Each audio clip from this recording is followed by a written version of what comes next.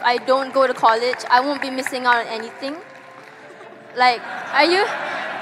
No, I understand what you're asking, and everybody here thought it. Because it's nice to have a safety, right? Like. Yeah, I just don't think your degree is as safe as you think. Yeah, that's true. I mean that, and by the way, like, it's an important conversation. Parents grew up in an era where a degree was safe, but companies, guys, watch the world.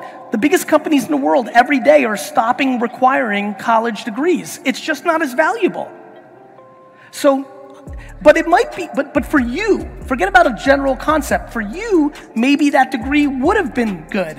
What I'm saying is, you're not gonna know. So choose, live, and then if it works out, great. And if it doesn't, adjust.